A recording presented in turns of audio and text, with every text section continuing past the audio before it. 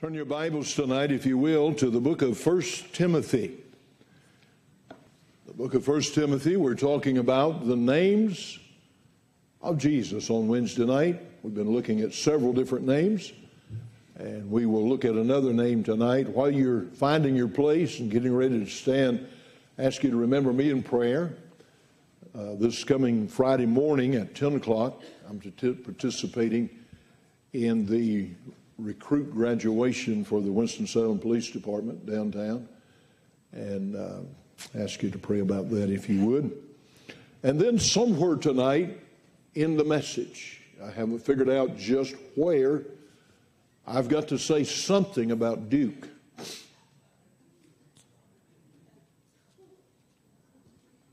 Brother Griffin came out Sunday night and handed me a dollar bill to put in the church for what I said about Duke Sunday morning. So I'm going to have to, somewhere tonight, we've got to get this building paid off this year, so there's the source. All I got to do is say something about it. In fact, I'd probably done said enough to get another dollar tonight, but he's a mess. He come out, he said, I won't give you this dollar for what you said about Duke this morning. All right, 1 Timothy chapter number 6, and begin reading in verse number 14. That thou keep this commandment without spot, unrebukable, until the appearing of our Lord Jesus Christ, which in his times he shall show who is the blessed and only potentate, the King of kings and Lord of lords, who only hath immortality, dwelling in the light which no man can approach unto, whom no man hath seen nor can see, to whom be honor and power everlasting. Amen. In verse number 15 tonight, I want to talk to us a little while about this particular name that's given the Lord Jesus, where the Bible says, King of Kings. Our Savior is called the King of Kings. And I want us to kind of think about that for a little while tonight. Lord, thank you that we're grateful for who you are, and we're grateful that all power resides in you, our Savior, and that it is available to us, the body of Christ, the church of the firstborn. So help us this evening during these moments again to be challenged from your word. And we'll thank you, Lord, for all you do for us and all you do to help us, because we ask this in Jesus' name and for his sake. Amen. Thank you.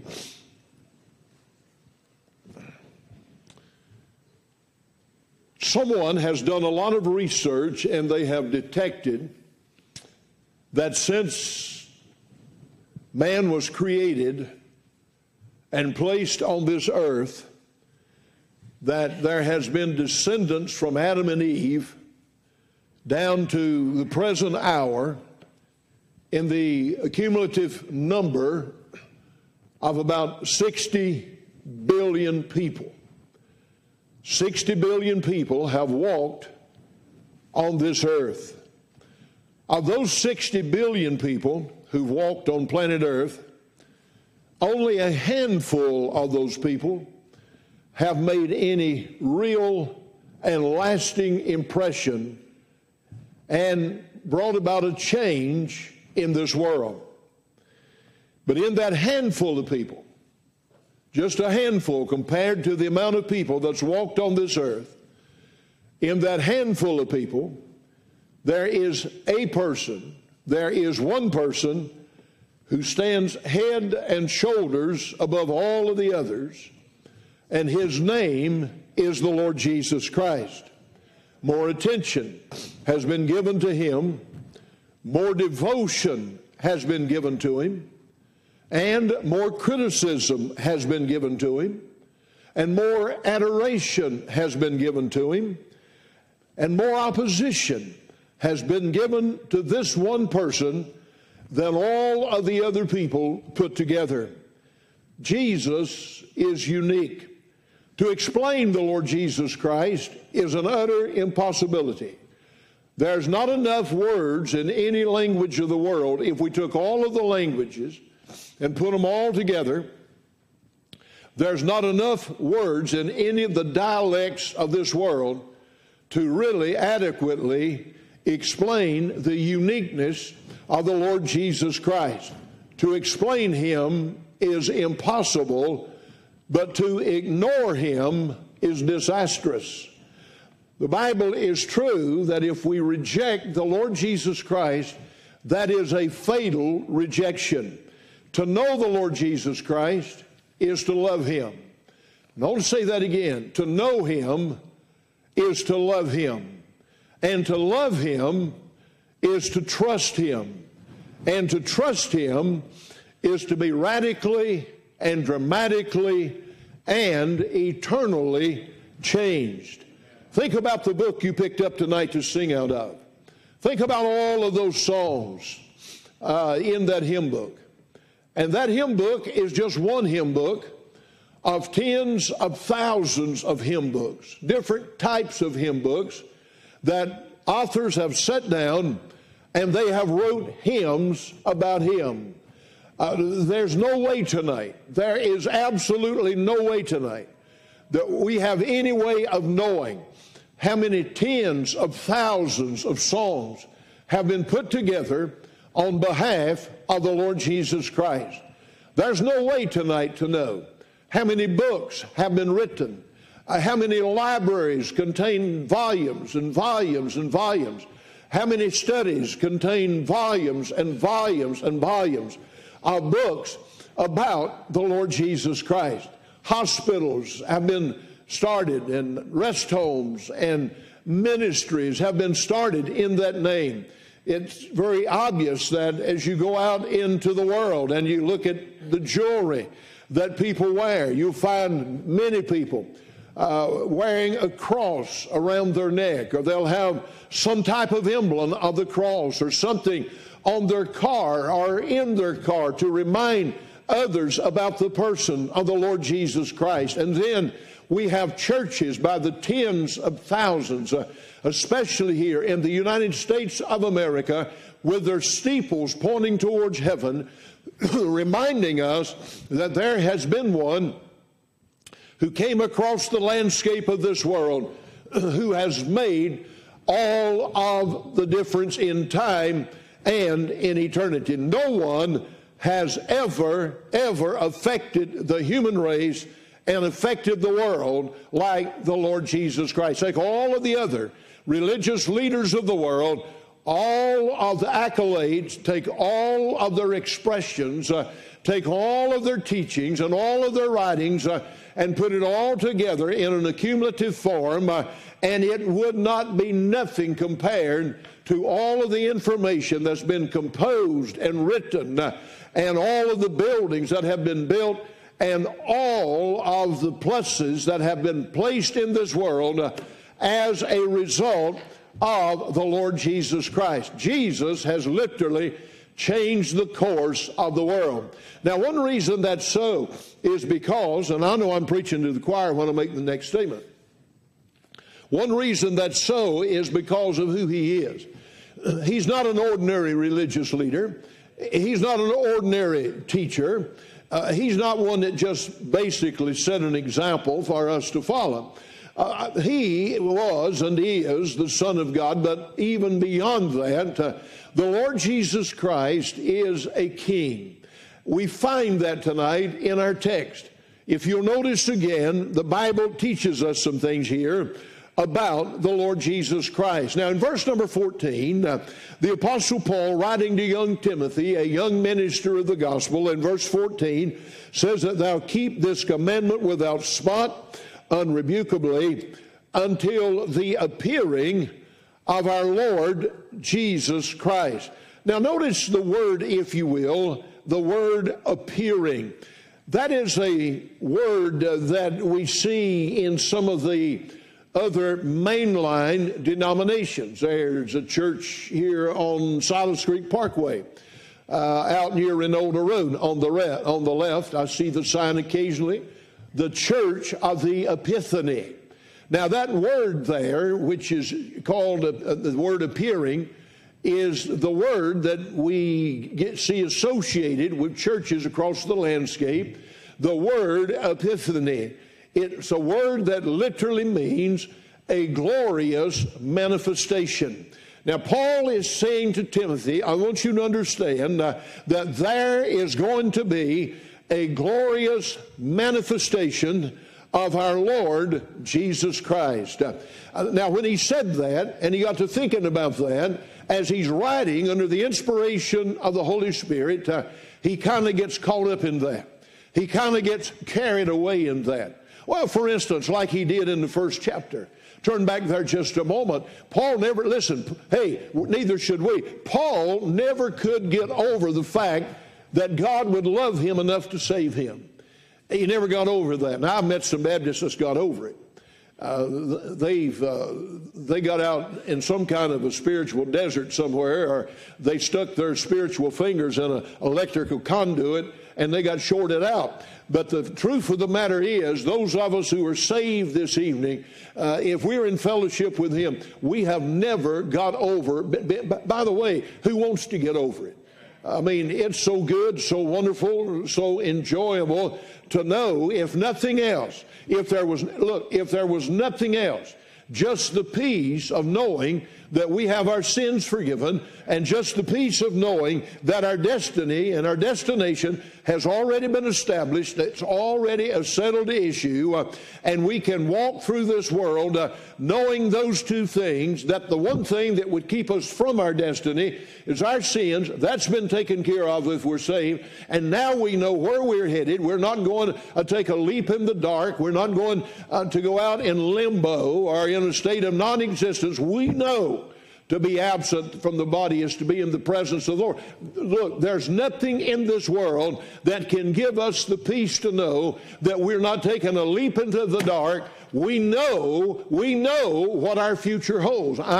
There's multitudes of people that's living their life every day, and they don't know. They look at the future with darkness. They look at the future with bleakness. They look at the future with a question mark. They have no hope. And some of the third world countries, all of their music's in the minor key because they don't have music that will flood their soul with joy, that there's a mansion over the hilltop. They don't have the old rugged cross that stood on a hill far away. They don't know what it is to have a daily walk in communion and fellowship with the Lord Jesus Christ. They don't know what it is to come before the throne of grace. They don't know what it is to have a propitiation for our sins. They don't know what it is to have an advocate. They don't know what it means to be saved and to have the joy that passes all understanding. Even on the worst day of our life, when everything seems to be going wrong and going in the wrong direction and caving in on us, there is still down in the dormitories of our soul a peace that this world never gave us, and it can't take it away. I'm grateful this evening for the privilege of knowing him and being on his team, being a part of his church, and knowing about the benefits of being saved. Multitudes of people don't know that. They don't have that experience. They don't have that excitement. They don't have that expectation. But Paul was so enraptured over the fact that he'd been saved, he just stopped and shouted a little while. Jackie, he got on the train and he started shouting, "You've been missing something here. I've been calling your name and you wasn't even." And he got beside himself because he realized what God meant to him. Let me show it to you. And you've seen this, you've read this. But notice what he said in verse number 12 of the first chapter of Timothy as he sends this letter to the young preacher boy. He's thankful for what the Lord's done for him. Look at verse 12. "And I thank Christ Jesus our Lord, who hath enabled me, for that he counted me faithful, asking my mama to put me into the ministry." That's the way you could read that in a lot of these little John Does and Jack Frost and all these. He knew why he was in the ministry. He said, "God counted me faithful." Look at this. putting me into the ministry. He knew he had a divine call upon his life. Man, I remember when I felt the call of God on my life. There's nothing like outside of, look, I think three of the greatest things that can ever happen to anybody. First of all, the greatest thing that can happen to you is to get saved. The second greatest thing can happen to you is to have the assurance that you are saved. And then to those of us in the ministry, the third greatest thing that can ever happen to us is to know that we have been put into the ministry by none other than the one who saved us and gave us the assurance of our salvation. And he said, I'm grateful, I'm thankful to the Lord for what he's done for me. And then he reminds Timothy, he never got over this himself, he reminds him of who he used to be. Oh, it's good every now and then to remember where he dug us up from. And that's what Paul's saying to Timothy. He said, who was before. Now look at this. He said, this is what I used to be. Aren't you glad if you're saved tonight, you can talk in those tenses? Aren't you glad you can say, this is what I used to be, but no longer. This is where I used to live, but no more. I moved across the tracks. I got up in a different part of the town because God exalted me. God saved me, not what I used to be. And by the way, we're not yet what we're going to be. Now look at verse number 3. He said, was before a blasphemer. He said, I was a persecutor, injurious. That word injurious there is a word that we get our word bully from. He bullied the church.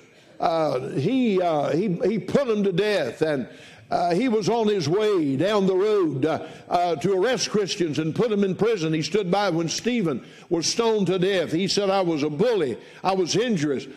But look at this. But I obtained mercy. Man, good night. That's enough right there. Well, I won't say what I say, but he said, I obtained mercy, notice this, because I did it ignorantly in unbelief. You know what the problem in the world is today? They're ignorant. You know why they're ignorant? Because they're living in unbelief. Listen, there's a vast difference in being on the inside looking out and on the outside looking in. I'm glad tonight to report that some of us in this building saved, we're on the inside looking out. And let me tell you, it looks vastly different when your sins have been forgiven and you can talk about what God's done for you on the inside looking at. And Paul said, here's what I used to be. But look at verse number 13. He said, I did it ignorantly in unbelief. But I want you to notice two words here, and all of us in here tonight are recipients of these two words. I've got them circled in my Bible and a line drawn to these two words. Notice with me in verse number 13, he said, I obtained, here's the first word, mercy. Oh, I hear people say, I want justice. Man, I don't want justice. Jesus took our justice. I mean, he paid our debt. If it hadn't been for his mercy, we'd be on our way to hell this evening. But notice in verse number 14, the third word's grace. I'm glad that those are twins. Mercy and grace. And notice what he said. And the grace of our Lord was exceedingly abundant. Now look at that. If that don't help you, I'm not sure a big watermelon would make you feel any better than this. I want you to notice this. Notice what he said. He didn't say what I got was just abundant. He said it was exceedingly abundant. That means to throw beyond. That means to go beyond. That means that not only is the river flowing, but the river is out of its banks. And the river is out in the bottom. That means that not only did you get a big cup of ice cream, but you got a big cherry on top of it and some of those nuts around and some of that. I better hold on right there. I'll lose half of you. But notice what he said. He said, I got something over and beyond the normal. Now, these other fake religions, they can't even give you the normal. But we not only got the normal, we got that which was exceedingly abundant. with faith and love, and here's the source of it, in Christ Jesus. And now in verse number 15, he's talked about his past, he's talked about what's happened to him, but now in verse number 15, he said, I want you to know that this is a faithful saying and worthy of all acceptation, that Christ Jesus came into the world to save sinners, of whom I am chief. He said, now wait a minute, he took us back. He said, here's what I used to do. But he said, God had grace and God had mercy on me. And he said, because God had grace and mercy on me, God had grace, hallelujah, he had grace and he had mercy on me. And as a result of that, I want you to know what he said, that he forgive me. He came into this world to save sinners. Now look, we do a lot of things. Nothing wrong with doing things, but we must never get caught up into thinking that the emphasis around here and in our personal lives and in this church is majoring on anything other than the focus to try to keep people out of hell. That's what he said here. Notice what he said. He taught us in verse number 15 why Jesus came into the world. Notice what he said. He came into the world, look at this, to save sinners. That was the purpose of his coming. That was the reason he stepped out of glory and stepped down here, to save us and to save the world. Next time somebody puts a question mark around why Jesus came, right here it is. Give them this verse of Scripture. And the next time you run into somebody and they say, I'm too bad to be saved, you tell them that the worst one has already been saved. And if God can save the worst, he can save anybody else. Because Paul said in verse number 15, he said, I am the chief sinner. He said, nobody has ever done more wrong than I did. Nobody has ever persecuted the name of Christ more than I did. Nobody has ever tried to persecute the church and stamp out the way of Christianity more than I did. But he said God had mercy and God had grace on me, and he said he saved me, the chiefest of sinners, to let Timothy know that wherever he goes, over to Church of Ephesus where we believe he was a pastor, when he goes over there and runs into some of that crowd from the temple of Diana who are worshiping so-called gods that's fallen out of the universe, he can say, wait a minute, I want you to understand something. It doesn't matter what you've been worshiping. You can worship the true and the living God, and you're not so far removed from salvation that you can't be saved. Because the Apostle Paul got saved, look at what he did, and God forgave him. He calls himself the chiefest of sinners. So as we walk out of this building this evening and we go back to our homes, respective places, go to the businesses tomorrow, go to the job tomorrow, go to the marketplace tomorrow, wherever we go, we can know that the worst one has been saved as a pattern to say to us, nobody is beyond being saved unless they choose to be so. Now, when Paul got to think about getting saved, he couldn't get over it. So you know what he did? He hooked up on that train. Wake up. He hooked up on the train. He hooked up on the train. Look at verse 6. Howbeit for this cause I obtain mercy, that in me first Jesus Christ might show forth all long suffering for a pattern to them that should hereafter believe on him to life everlasting. Now he built the steam up on the train on this next verse. You know what he did? He just stopped and shouted a while. He got to thinking about where he came from. He got to thinking about what God's done for him.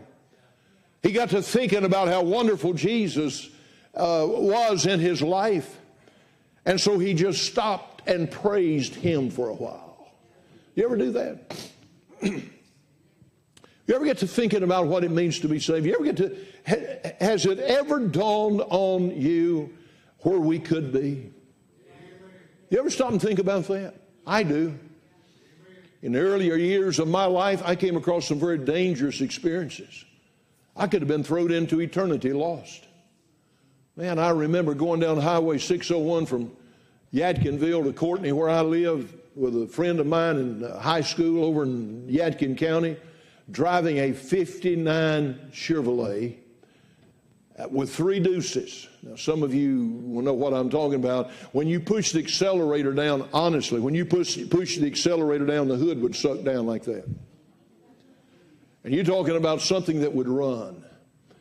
I remember coming down Highway 601 between Yadkinville and Courtney, and I looked over at the speedometer, and it was out of sight on the right. It had gone down as far as it could go. I don't know what we were doing. And the fence posts looked like toothpicks. And we'd hit a bump here, and it'd come way down over there. And a little air could have got under that thing, and we'd been gone. We'd been history.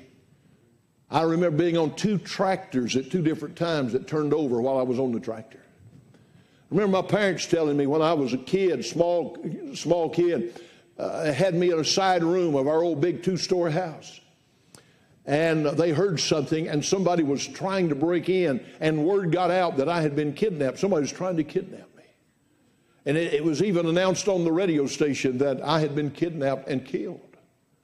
By the way, somebody called here the other day and said, we heard that the pastor of Berean Baptist Church was dead and had his funeral. I was really surprised. You want to reach around and pinch yourself, and I kind of pinched myself, and the secretary said, I don't think that's so. I just handed him a paper about 3 minutes ago. And that was the understatement. That'd have been something. I mean, that takes the breath plumb out of you. Now, look at verse number 17. He just stops and shouts a while. Notice what he calls our Savior. Here's one of that name I'm talking to us about tonight. Now unto the King. Jesus is King. I said Jesus is King. He's always been King. Do you know back in eternity he was King? If you read the 38th chapter of the book of Job, the Bible says that when he created, in John 1 and the book of Colossians tells us, that all things were created by. When he created, the Bible says in the book of Job, chapter number 38, that the morning stars sang together. Why did they do that? They looked at the mighty power of our King. And when our King was creating and speaking worlds and suns and moons, stars into existence, the angels had already been created before creation itself. And while the Lord is speaking all of this into existence, the Bible says that the morning stars sang together. They were overthrown in their thinking capacity that a king like Jesus could be such a marvelous king, such a great king, that he had so much power that he could create so many things. In the book of Matthew, the Bible says, at the birth of the Lord Jesus Christ, the word was, where is he that is born King of the Jews? That little flesh and blood laying there and cradled in Mary's arms, there in Bethlehem of Judea. My friend, he was the God-man. But I want you to notice, the Bible is very clear that even on the day of his birth, he was called the King. And now Paul is thinking about the one that saved him. And he said, this can't be just an ordinary person.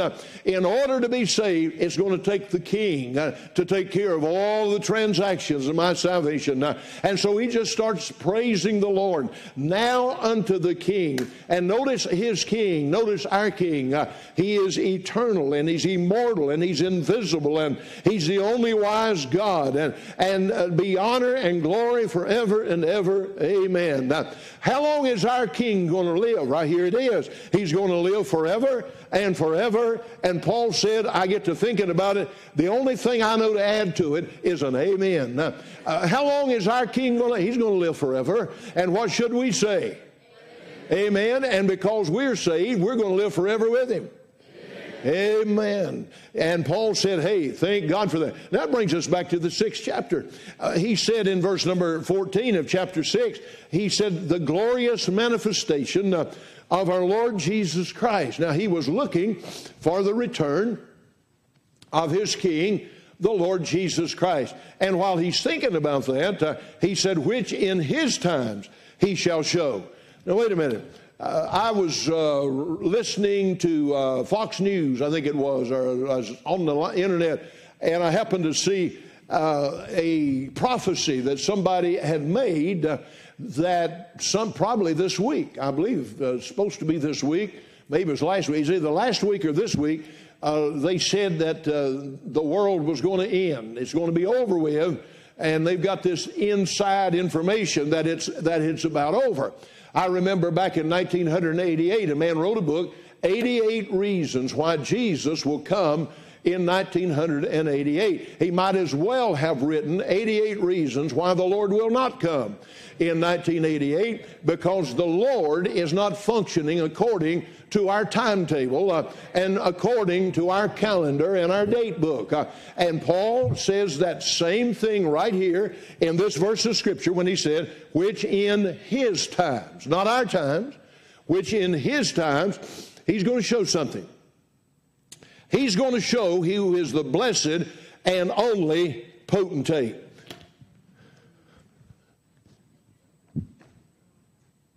One of these days, you can just take all of the gods that's ever lived and all of the idols and line them up beside Jesus Christ, and you're going to find out something.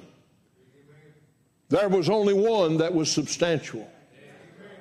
You remember when they stole that false god back in the Old Testament and set it up beside of a building, and through the night it fell over? Who in the world would want to follow an anemic God like that? Our God was put under, but He came up. And Paul said, in time, He's going to show who is the only potentate. He's the Pope, not the Romish Pope. By the way, they talk about the immortality of the Pope of Rome. I find that to be very interesting because they've been replacing them for years. And it's amazing how they replace them when their Pope dies. They get a bunch of cardinals together who probably never carved a thing. They get this bunch of cardinals together and they decide who's going to be the next Pope. And they've got a stove in the room. And when they decide who's going to replace their infallible head, who they found wasn't infallible, and they get a pope to replace him, they build a fire in the stove, and the chimney's up there at Vatican Square, and when they see the smoke come out the top of the chimney, all of the thousands of people standing around there in Rome, they begin to rejoice. We've got us another infallible head. How fake is that? They've been replacing their infallible heads for years and years and years, and their infallible heads in the sight of God are not infallible. They are human beings, and they say that when the Pope speaks, he speaks the very oracles of God. And if he wants to speak new scriptures and new words from whatever he says, it may substitute. Of course, they don't have the Bible. They've got a bunch of junk over there. They've got their own version, and they've taken this out and added that in.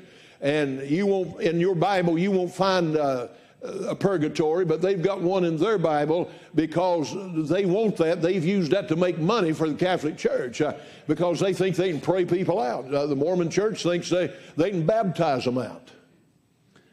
The Mormon Church baptizes by proxy. If you've got a family member that went to hell, you can get him out by being baptized on his behalf. And you go under the water by proxy. That brings your loved one or someone out of the pit of hell. Look, notice how many millions Mormons there are in the world. Notice how many million Catholics there are in the world. You know what that means? They're lost. You know why? You don't get saved. You know this. I'm just reminding us of it, although we once knew that. We don't get saved because we go down to the baptistry, and we don't get saved because we have to go to purgatory and get our sins purged. It's the blood of Jesus Christ that purges our sins. And all this other stuff is false religion. That's all in the world it is.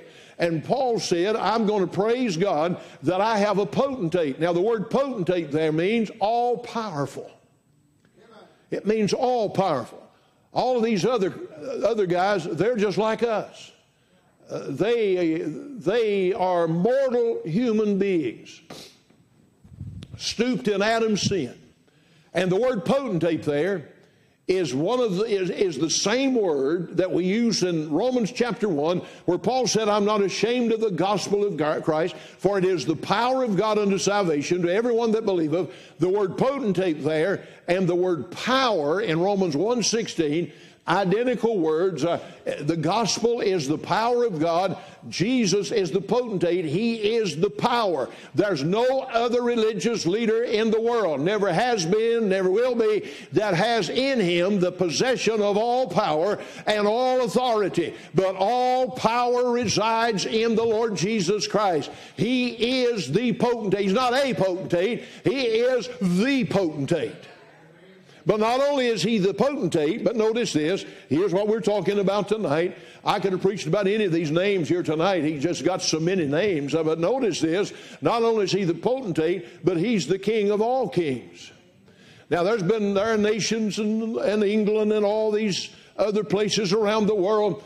They have their thrones. And, of course, over in England, all of that is a figurehead. That's all it is. The king and the queen over in England, they don't really have any power.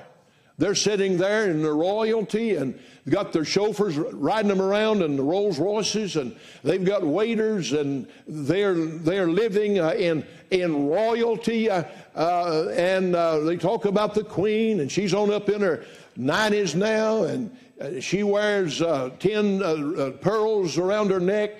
Tens of thousands of dollars in value, and shoes that cost thousands of dollars, and outfits that cost thousands and thousands of dollars, and they live there in complete royalty. But every now and then the queen dies or the king dies. Why? They're mortal. They don't live forever. They may live in the luxury of this world, but if they're lost, that's all they've ever got.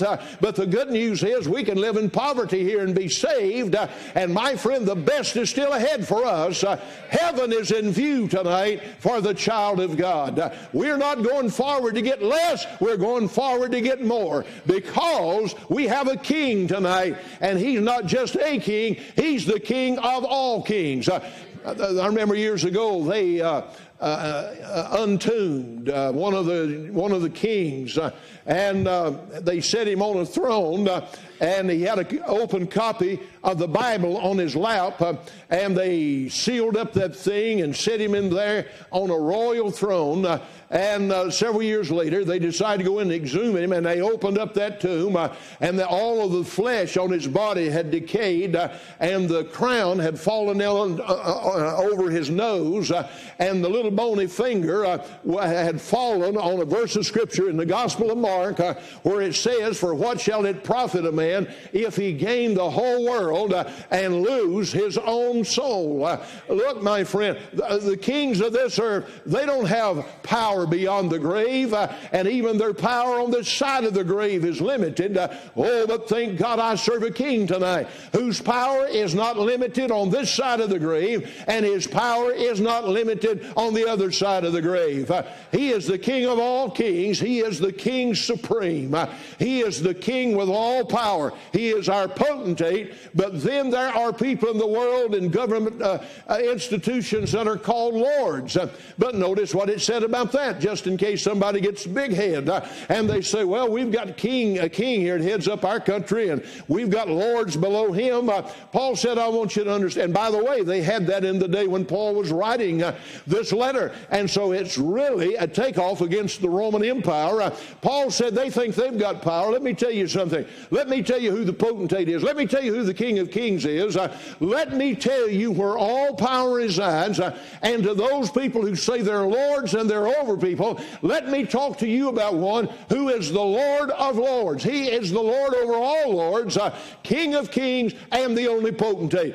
My friend, I want you to understand something tonight. He got to thinking about the coming of the Lord in the previous verse. He just had to stop like he did in chapter number 1 and just praise God and have a spell for a while. Amen. Now notice what he said, Lord of lords, who only, I love this one, who only hath immortality. Now what in the world does that mean? He is a potentate, he's the King of Kings, he's the Lord of lords, and he has immortality. What does that word mean? I'm so glad you asked. It means not subject to death. Not subject to death. Who is our Savior? He's the potentate, he's the King of Kings, he's the Lord of lords, and he is immortal in that he is not subject to death. You say, well, he died. He died voluntarily. Don't ever let somebody convince you that they took the life of Jesus when he died on Calvary. Nobody took his life. That's what he said in the 10th chapter of John. He said, nobody takes my life from me. He said, I have power to lay it down. And he said, I have power to take it again. And the only way death could put the stranglehold on him was for Jesus Christ to walk up to death and say, go ahead, death, I'll take Ron Baity's place.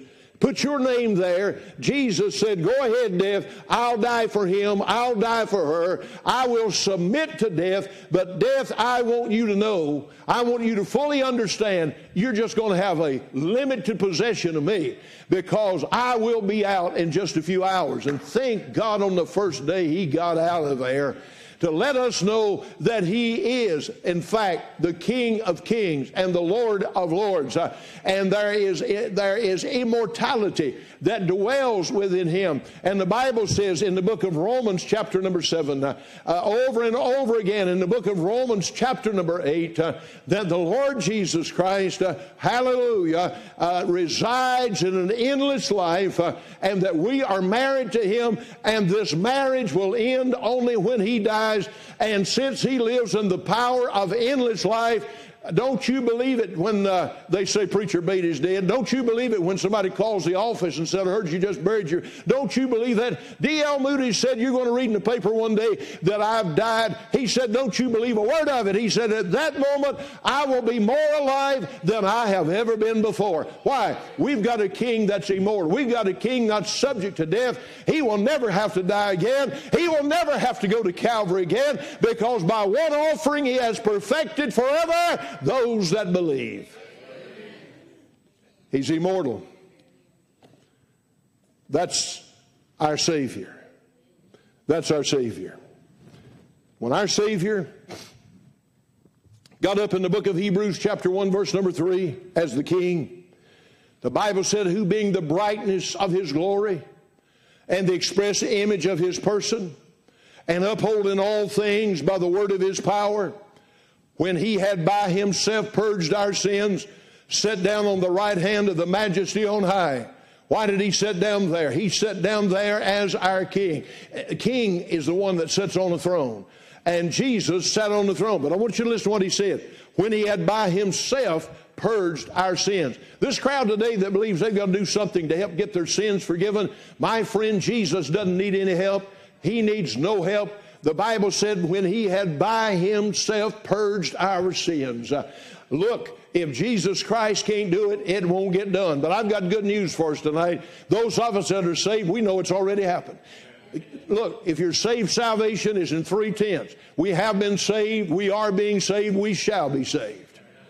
We've been saved from the penalty of sin. We're being saved from the power of sin. And one of these days, by God's grace, we're going to be saved from the very presence of sin, because we've got a King who sat down on the right hand of the Father.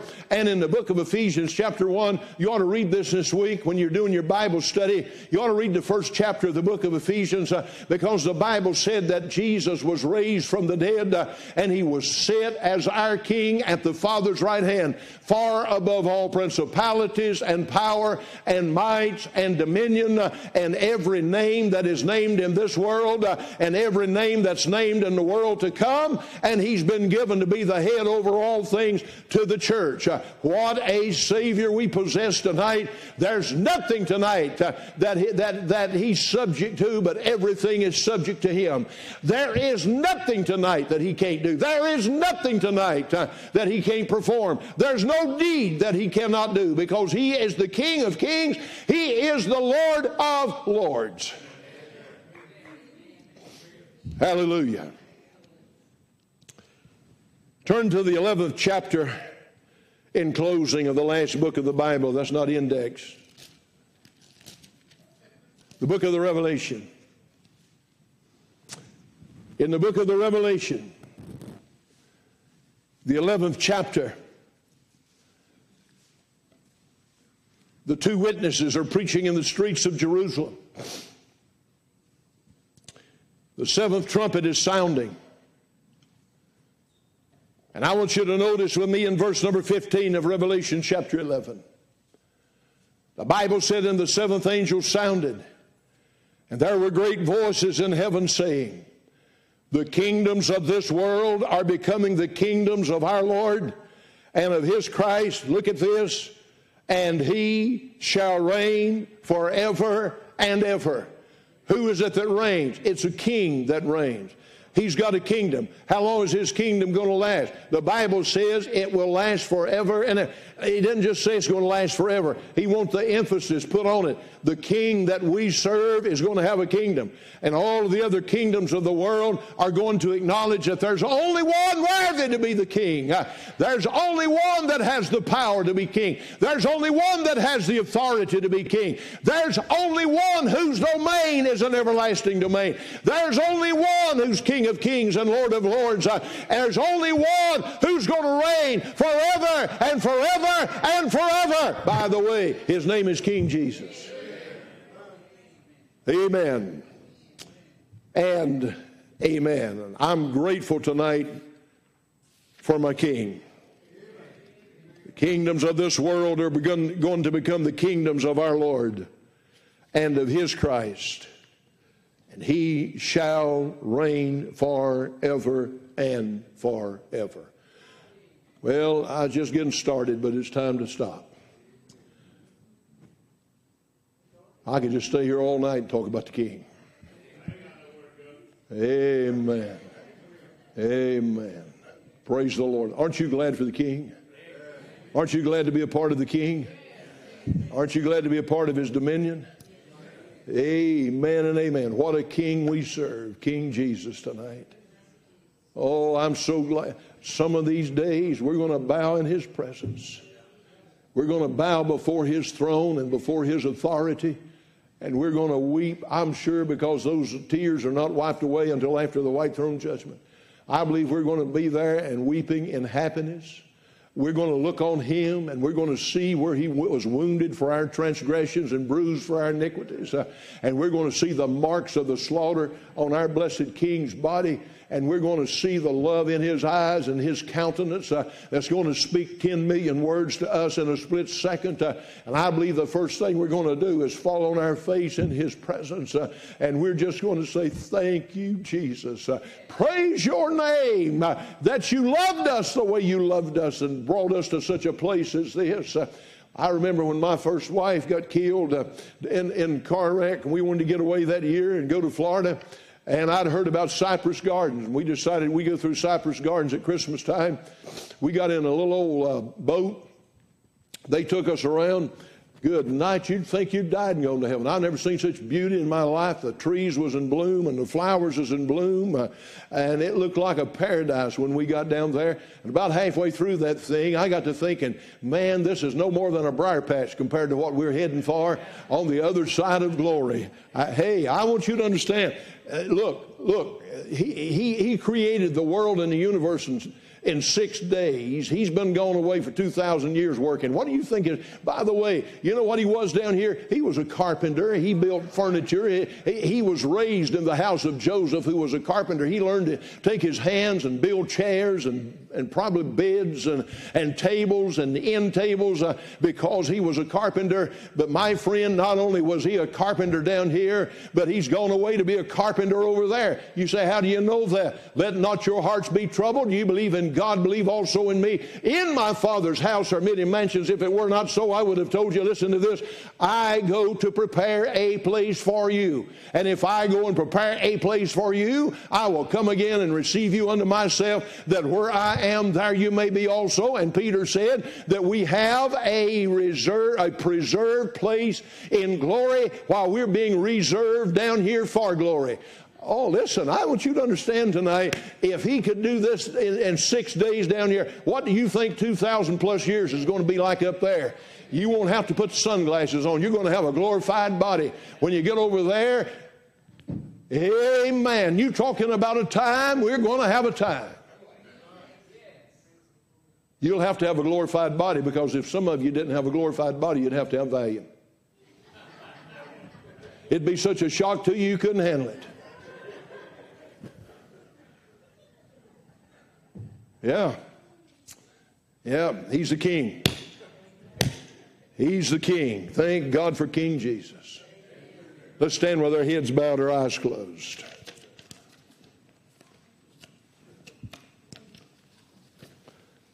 Lord, I want to thank you tonight. You're our king. I want to thank you tonight that all power resides in you. And Lord, your presence has been so wonderful tonight. I want to thank you for what my own heart's felt. Thank you that in our weakness we can experience your strength. Thank you, dear Lord, that you can make yourself known to us because of who you are and what you're capable of doing. I pray this evening, if there's a need in this auditorium that needs to be met, help your folks to access the power and the presence that's available from the one in whom all power resides. And I'll thank you for it, because I ask in Jesus' name. If you need to come tonight, if there's a need in your life, Brother Clayton's going to lead us. Step out and come if you need to pray and talk to the Lord about something.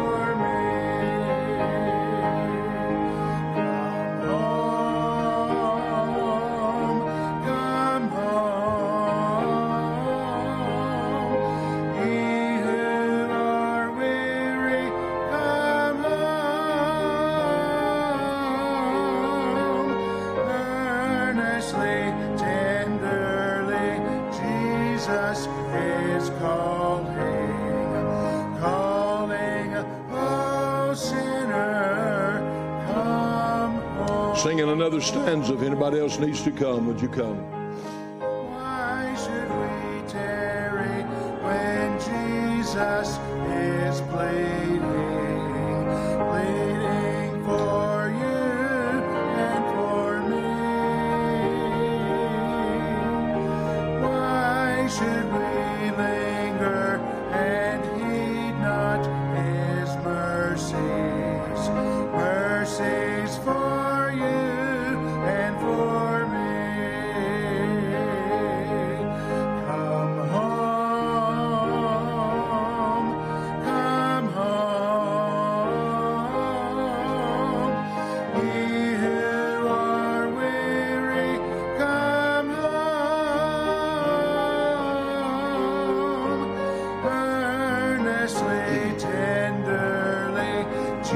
Jesus is calling.